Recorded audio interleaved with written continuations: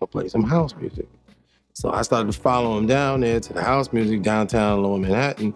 That's when I caught on to what the house music was. I was in the club till the Latin quarters were in maybe like 1, 2. I'd be in the club till the sun come up, dancing with the dancers to house music. So then one day after school, I went down to Coney Island to TTO Studios, Tony Dick, Idlers Records. And we was at the end of the album and he said, "You guys want to make a house record?" Immediately I was like, "Yeah, hell yeah." I was like, "Play the record."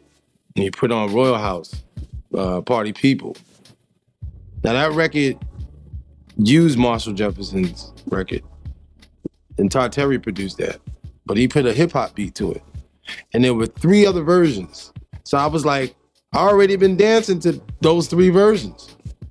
And we took the 3rd version. He said, "Well, we could take the record and just make a new record out of it." Sure, why not? I said, we could take the record, like the vinyl? He said, "Yeah." Put it on the turntable then. We had the instrumental, recorded it on the tape machine. Psst. I remember sitting like outside the control room on the ladder.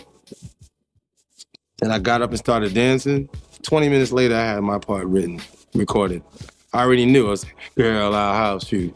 Girl, I'll house you.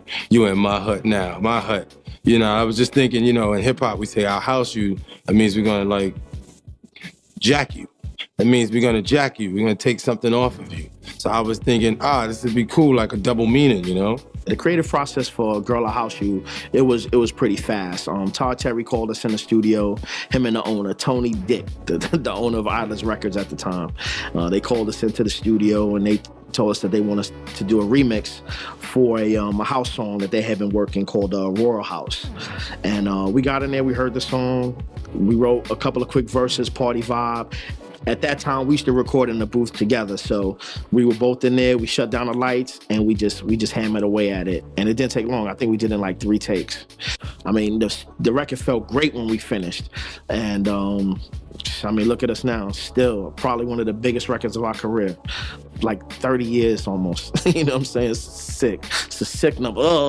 30 years, goodness gracious. I thought it was gonna be a good record, but I didn't think it was gonna really blow up like it did. It felt good when we left the studio, but I didn't even, I think it happened so fast too, because I think we recorded it maybe like 2 days later, they had that thing on wax and it was banging. So it was like, it went, for that time period, it was a fast turnaround. I had a ball, and that was like, the funny thing, it was the last record we made for the album. And when we gave it to Warlock, who was the P&D deal, pressing and distribution, they laughed at it. It's classic. When you do something that's never been done before, there's always gonna be somebody who's like, "Oh, seriously? PCs, why personal computers? Why would you want to do? Who would want that?" You know, he laughed at it like that, like, "Oh God, this is a joke, guys." And he said, "Okay, this is what I'm gonna do. I'm gonna put it on the cassette." He put it on the cassette. All the club DJs would play that record off the cassette, and then they would call Red and say, "You don't have this on vinyl? Y'all pressing up vinyl? I got the first single. I got On the Run. What's up with our house you?" We playing that off the cassette, they going crazy. They had to remaster the album because people were going in the stores. They wanted to buy the album for that record. You know, the other audience, the people that were in the house music. And it was only on the cassette. So they had to remaster the album. So the last laugh was that him, you know what I mean? Because it was like, "We told you, this is the joint." So they had to go remaster the album. Cost more money to remaster the album, to put our house music. And that's my joint. I love house music. I love house music. I love house music. I love house music. I love house music. So I was like that was a big victory for me. The funny thing about house music was that in New York, house music was born from disco. So, you know, disco records were still being played. And then after the disco set, the DJ would play the house songs. So if you're in the club either that early or that late, you're gonna hear them songs and you're gonna feel them. Of course, everybody associates house music with gay people, but in the same essence, people also associate house music with girls. So it's like if you wanted to get with the chicks, you're gonna dance a couple of house tunes, saying? It's either house or reggae, Hip hop lets you dance too far apart. Early on, we were into house music. We were into all kinds because that's what the DJ gave us. The DJ gave us the house music. He gave us the hip hop, the breaks, and funk records. So, we were fortunate to have it all. If somebody was really on the house tip, you could tell. Somebody who was just well-rounded, you could kind of tell too. So it wasn't a taboo to really listen to house back in the days.